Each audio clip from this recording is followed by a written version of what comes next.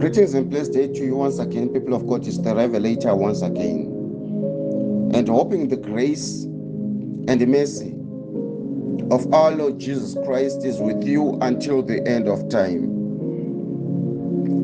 We meet once again in yet another presentation inside the Word of God, and praying that you are being given the unique understanding, the relevance of the teachings that are being presented, and you are being given the hope, the courage, the motivation, and praying also that above all you are receiving your spiritual salvation through every word ministration being uttered by the Holy Ghost.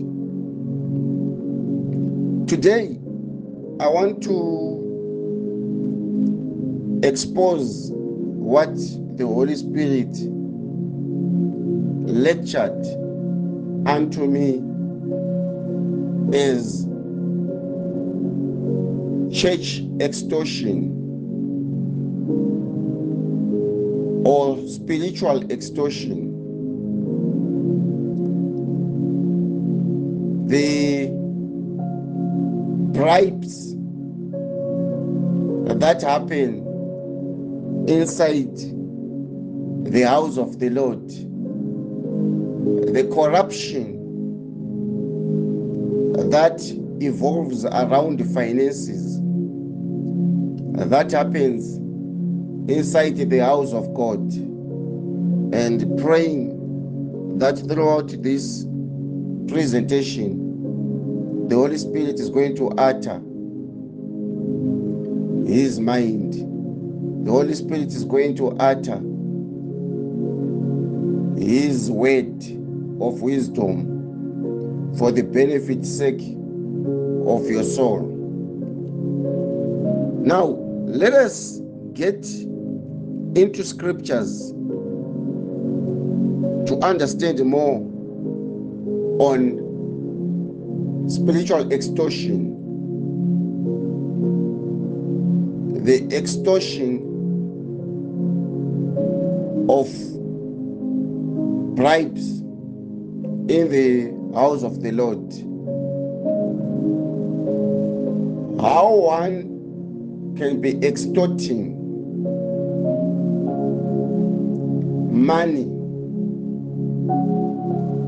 using threats against the congregation of Jesus Christ, using a gospel that is being channeled not for spiritual development's sake, but a gospel that is designed to extort funds, to extort money, with illegal threats that are misleading information through scripture reference, meaning that a preacher can actually stand on the pulpit and create a sermon so as to extort money from the church,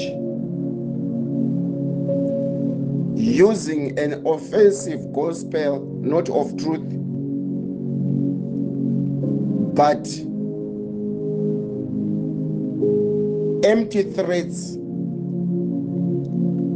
that have been packaged through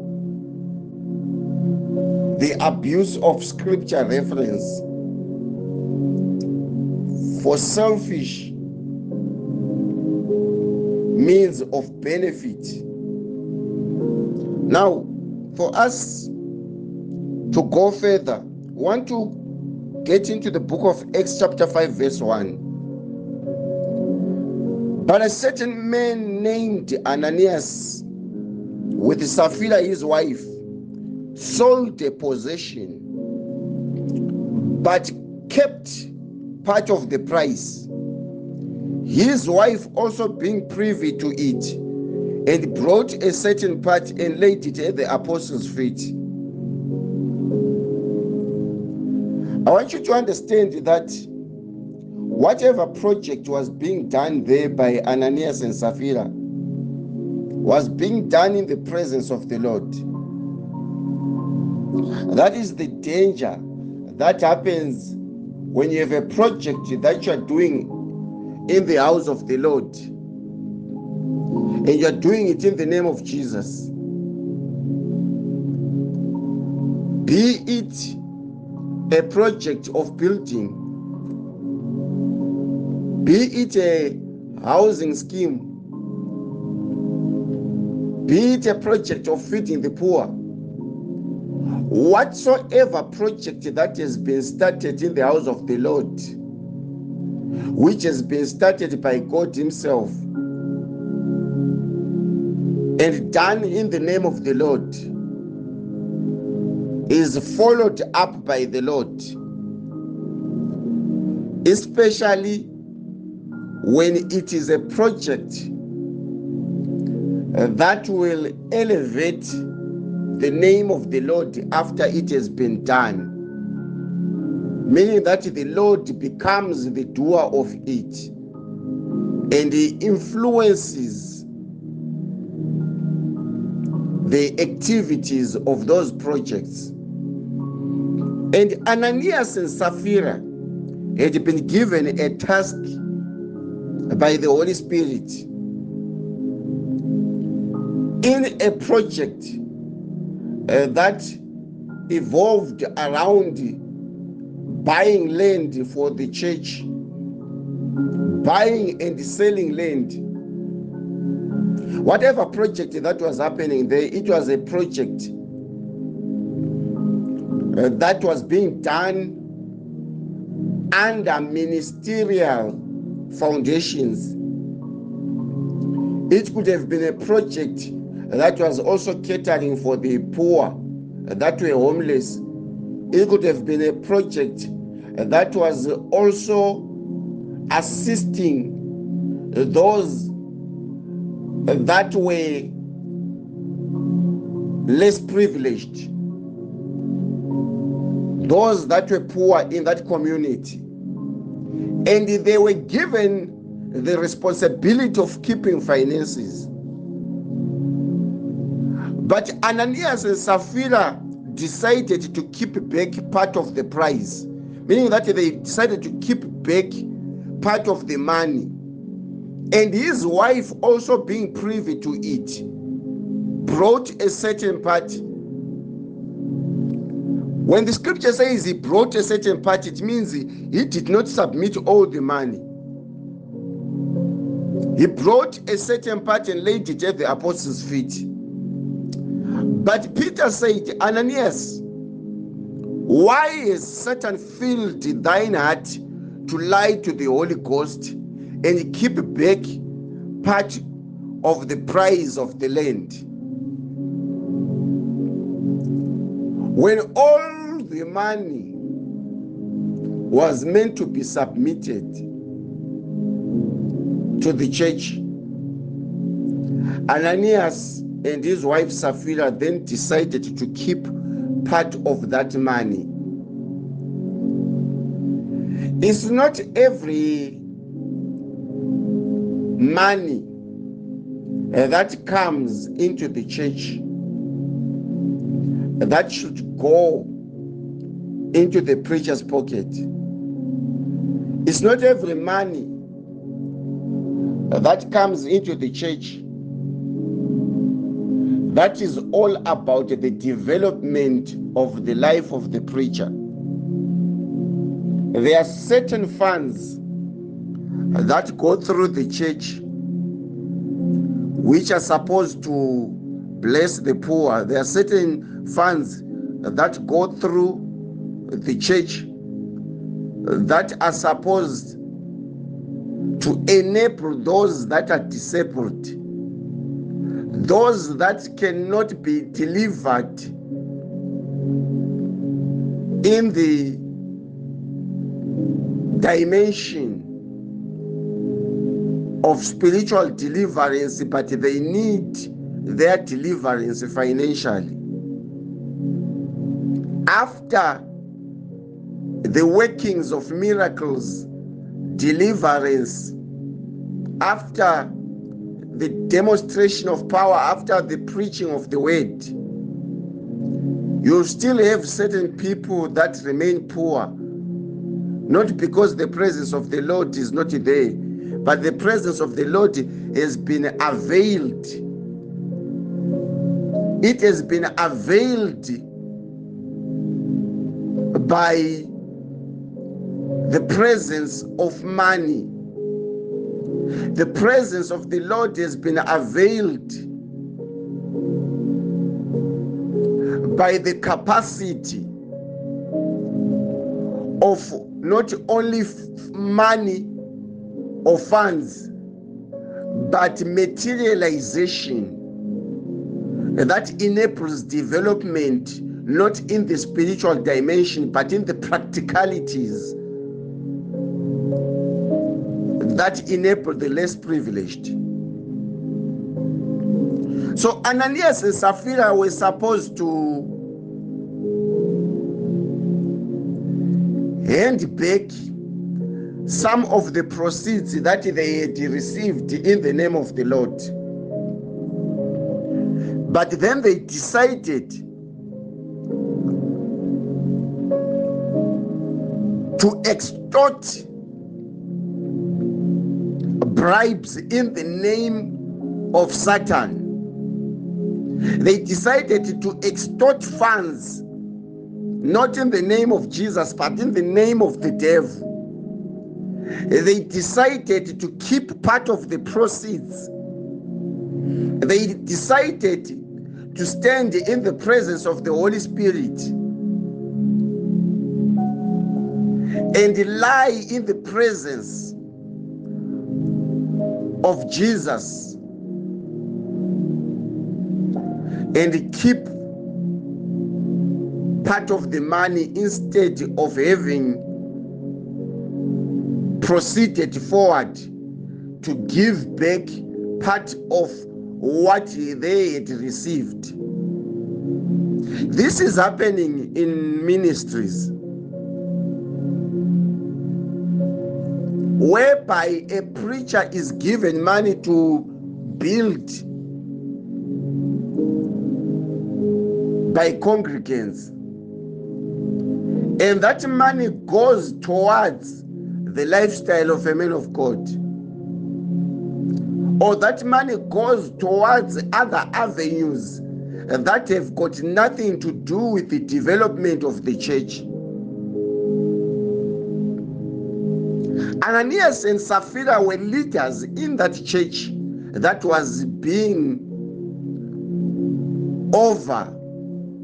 overseen by Apostle Peter. So they had the capacity or the responsibility to delegate funds. And they had the responsibility to know where to use the funds and where not to use the funds in the presence of God. And they stood before Peter and laid part of those proceeds at the apostles' feet. But Peter said, Ananias, why has Satan filled thine heart to lie to the Holy Spirit, to extort funds from the Holy Spirit? This is church extortion. Spiritual extortion in the presence of the Holy Spirit. And to keep back part of the price of the land, to keep back the part of the money.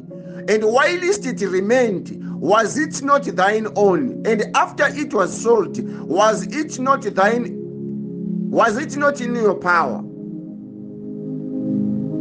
Why have you conceived such a thing in thine heart? And why have you lied unto God?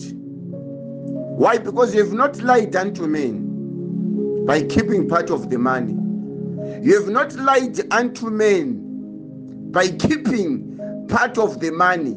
You have not lied unto men by not giving what you are supposed to give.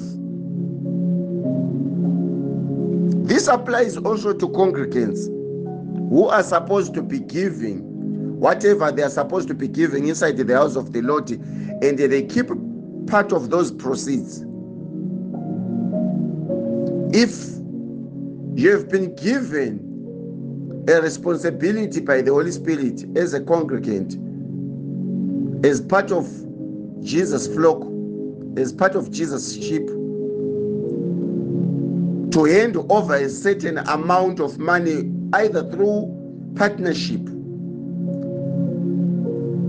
building projects, agreement, whatsoever agreement that you do in the house of the Lord, and you keep part of that money back, and you don't proceed it further where it is supposed to go as per the agreement that was done in the house of the Lord. You are extorting funds from the Holy Spirit. You are extorting the church. You are an extortioner in the house of the Lord. Extorting is not only in the business world or in the financial realms, in the financial spheres where you believe that this is or these are the only platforms where you can record the acts of corruption. Extortion is also happening in the house of the Lord. When you preach your gospel with the means of extorting money from congregants, when you use a violent, aggressive, abusive gospel just to dig inside the congregants' pockets, when you use all means of collecting money from congregants which are not legal as per what the scripture has allowed you, you are extorting. When you take money from certain people that you are not supposed to take money from, for example, when you take money from sinners, adulterers, murderers, homosexuals, corrupt politicians, certain people that you are not supposed to take money from, you are extorting bribes. You are taking bribes. And when you take those bribes, you are not bribing. You are not the one who's being bribed, rather. but rather you are bribing the Holy Spirit by extorting funds from God's people instead of giving them the word of repentance before you take money from them. Instead of preaching the gospel of truth, instead of teaching the word of truth, but rather you extort funds from the church. You steal funds from the church. You are doing corruption inside the house of the Lord, using your position of influence, using your capacity, but you are abusing that office capacity through extortion in the house of the Lord. I hope you are learning to understand that extortion is not only in the corrupt world only. It is not only in the business world, in the financial political circles, no. It is also inside the house of the Lord. And many shall stand on judgment day in the last hour to answer on behalf of crimes that they committed, not crimes of other activities that you might assume that these are the criminal offenses that are recorded in the world. There are crimes that are committed in a form of sin inside the house of the Lord, and extortion is one of them. Ananias and Sapphira were supposed to hand back all the proceeds, but they kept part of the money. Ananias and Sapphira were supposed to bring back the money, and that money was supposed to assist not only the church, but that money was supposed to also go towards the projects of building. Like I said, those projects, they were obviously not catering for the apostles, but they were catering also for those that were less privileged, those that were poor. And Peter is asking Ananias and Sapphira, why have you kept part of the money? And after it was sold, after you had done all the sales according to the instruction of the church, as per your responsibilities, was it not in thine own power to keep back the money? Was it not in your authority to do the right thing? Was it not in your authority to simply come back with all the proceeds? But you have not lied unto men, but you have lied unto God. And at that very moment, Ananias, after hearing those words from Apostle Peter, he fell down and gave up the ghost. And great fear came on all of them that had these things. And the young man rose, wound him up, and carried him out, and buried him. And it was about the space of 3 hours after, when his wife, not knowing what had happened, came in also. Why? Because these two had already made an arrangement, made an agreement behind the scenes, that they were going to keep part of the money, they were going to keep part of the proceeds. They were not going to hand over the full amount. Probably they wanted to start their own project behind the scenes. And the Holy Spirit said, I'm going to punish these two. Not because of fornication, not because of adultery, extortion, bribes, theft, stealing, fraud inside the house of the Lord. And Peter asked Sapphira the same question and said, tell me whether you sold the land for this much. And she said, yeah, we did for that amount, yet it was not the amount. Then Peter said unto her, how is it that you have agreed to tempt the Spirit of the Lord? Behold, the feet of them which have buried your husband are still at the door, and you come in here and you lie in the presence of the Holy Spirit. Then she fell down straight away at Peter's feet. Without Peter even making any declaration, Sapphira fell down and gave up the ghost. Child of God, I'm talking about the levels and the degree that are inside stealing from God, the levels and degrees that are inside any bribes, the degree of the offense that is inside extorting funds from the Holy Spirit, extorting funds from the congregation, fattening your pockets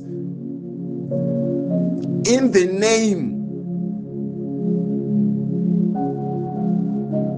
of greed and selfish ambitions. She fell down immediately and straight away at Apostle Peter's feet and yielded up the ghost. And the young man came in and found her dead and carried her forth and buried her alongside her husband.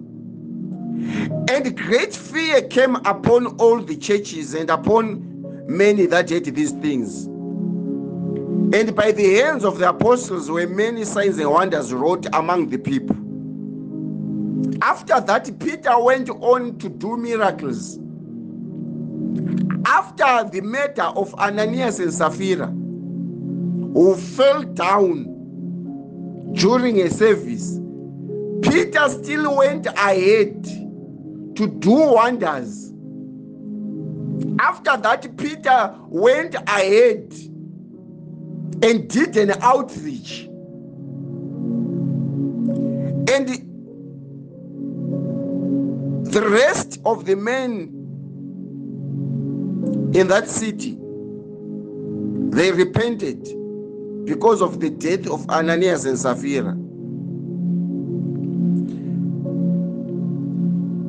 And believers were more added to the Lord after that act again.